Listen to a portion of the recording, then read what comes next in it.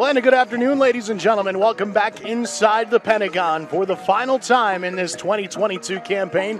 The Augustana women will get set to take on Southwest Minnesota State today in what is not only the final game of the regular season, but as it is turning out, a must-win. Schiffler, she'll go all the way in for the right-handed layup. Odlin inside, she's triple-teamed though. That leaves Rab wide open, her shot good. A whole lot of room to work with right now. Wrench, the jumper again from the free throw line is good. Now, Boucher Rab doing her best to get Augustana going here. Cease splitting a couple defenders, goes in. Boy, that was not an easy look there, but she's got 12 points on the day. There's Odlin working her way inside. The right-handed turnaround is good. Augustana working.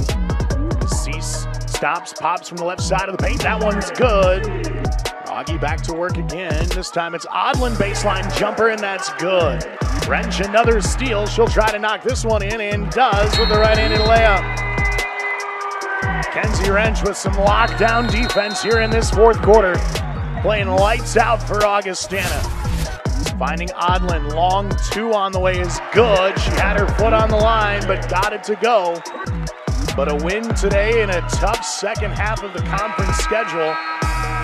It's this Augustana team battle-tested. They will be the 4 seed in the South, and they will host a first-round matchup.